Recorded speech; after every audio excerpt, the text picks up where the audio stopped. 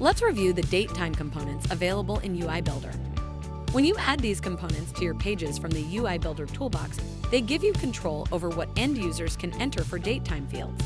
Let's see how they work. The date-time component supports 3 input types: date only, date and time only. For date and time fields, clicking the input field expands the picker, where users either enter a value in the field itself at the top or select the date from the calendar and manually enter the time.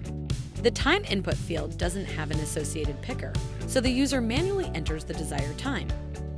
Next, let's look at the date-time interval component, which also supports the previously mentioned input types. Clicking an input field expands the picker. If no value is currently selected, users will be able to select a start and end date. However, if the start input field contains a value, any selection that precedes the end date will update the start value. Likewise, if the end date contains a value, any selection that follows the start date will update the end value. The date interval component works the same way. Both components also have several configurations to support the broad set of use cases across all applications. The first option is to hide adjacent dates like we see here.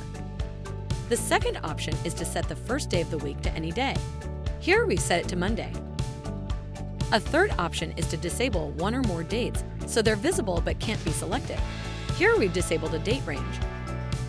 And here we've disabled weekends. A fourth option is to vertically stack your interval inputs.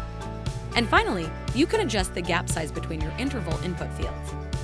As we've seen, date-time components give you control over how users enter dates, times, and intervals in your UI Builder pages. For more information, see our product documentation or knowledge base, or ask a question in the ServiceNow community.